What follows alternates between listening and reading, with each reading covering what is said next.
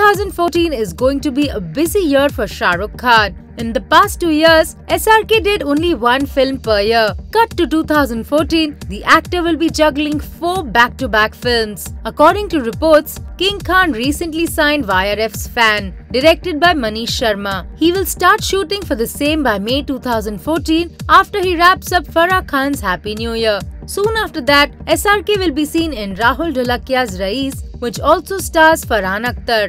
While the former plays a smuggler in the film, Farhan will be seen as a policeman. The film's shooting will begin by mid-next year. Lastly, SRK will finish 2014 with Anurag Basu's next directorial venture. Even though Shah Rukh has 4 big projects in hand, his arch rival Salman is not far behind.